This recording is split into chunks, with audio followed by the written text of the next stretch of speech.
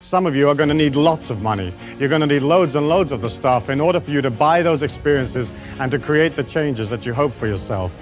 When you look at the physical plane, you can understand that it isn't designed for people to be rich.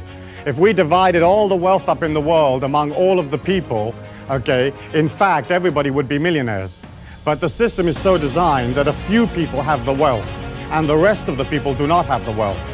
And because it is designed like that, and because it's come down from thousands and thousands of years, the common man has to put in a certain amount of transcendent energy to pull himself or herself out of a system that isn't designed to assist you.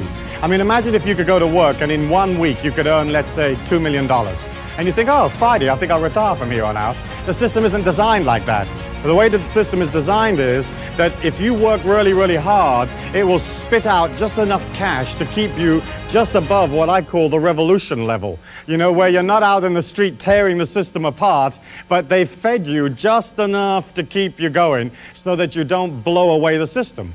The world that we live in is just owned by a few people. You know, let's say 500, 1,000 families own the entire world, okay?